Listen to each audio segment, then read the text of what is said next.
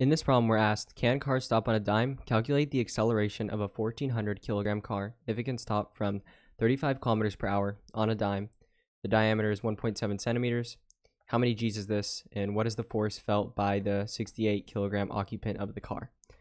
So I always start these problems by writing down the given. And so what are we given? We're told that the mass of the car is 1400 kilograms. And so the mass of the car is going to be 1400 kg.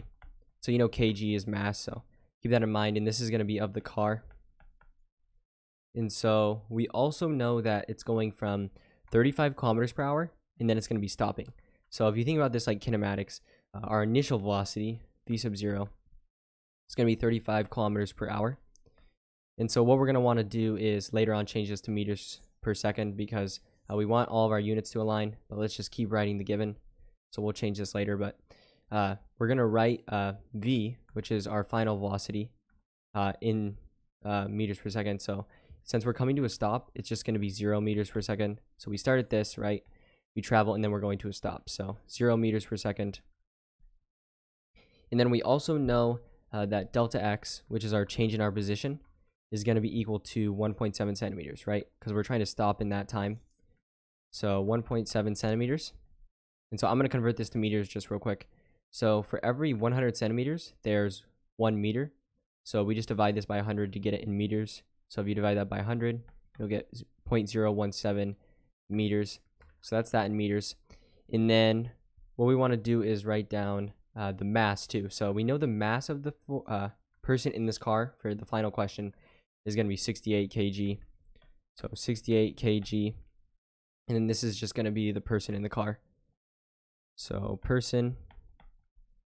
And so now we've got basically everything laid out. All we have to do now is convert this to meters per second.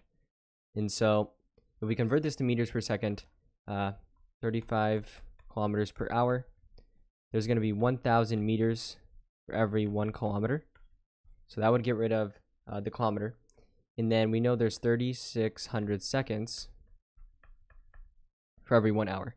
So that will cancel the hours. You just do 35 times 1,000 divided by 3,600. If you go ahead and do that, you're going to get what the initial velocity is in meters per second, which is going to be 9.72. So 9.72 meters per second. And so now we've got everything set up to where we can solve for acceleration, right? Because they're asking calculate the acceleration.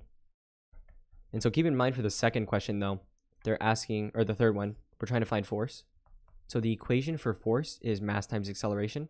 So we need this acceleration in order to solve for the force. So just keep that in mind. And so since this is like kinematics, we're going to be using the equation v squared equals v sub 0 squared plus 2a times delta x. And the reason you are using this one is because we're solving for a, and we have every other variable given, so we can just go ahead and solve. So if we plug everything in, v is going to be 0. 0 squared is just 0. So 0 equals v sub 0 squared. And keep in mind, you got to use the meters per second one. So 9.72 squared plus 2 times a, and a is what we're solving for, so just leave it as the variable, times delta x, which is 0.017. So if we go ahead and solve for this, I'm going to move this to the other side. So minus 9.72 squared is equal to 2 times 0.017, which just becomes 0.034 times a. And so if you want to solve for a, divide both sides by 0.034. So a is going to be equal to minus 9.72 squared divided by 0.034. If you go ahead and do this, keep in mind it's going to be negative, and that's pretty apparent, right? Because we're decelerating, we're stopping. And so it's going to be equal to negative 2,779.92. So something about this, it's just about 2,779. And the book, the way they want you to do it is round to 2,800. So just round to 2,800. And this is going to be in meters per second squared, right? Because that's how we measure acceleration when we're using meters in seconds. So acceleration is going to be minus 2,800 meters per second squared. And then the second question asks, tells us to find how many G's this is. And in order to find G's, you just want to take your acceleration.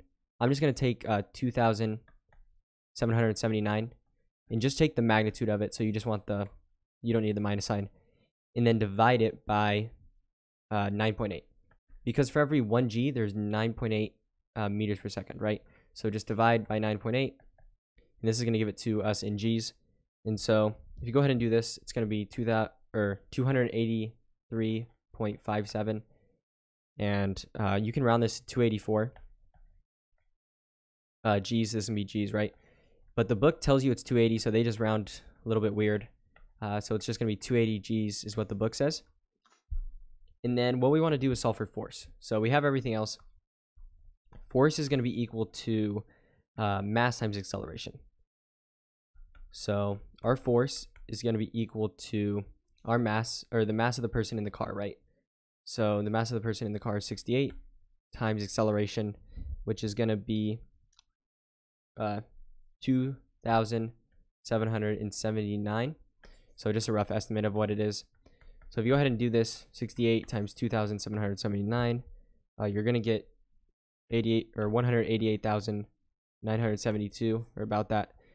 And you can round this to about 190,000, or at least that's how the book does it.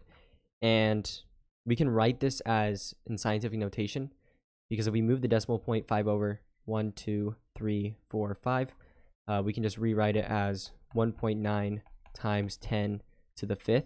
And keep in mind, force is measured in newtons when you're using kilograms and meters per second squared. So 1.9 times 10 to the 5th power newtons. So this right here is going to be your answer to the third question. And hopefully you found this video useful.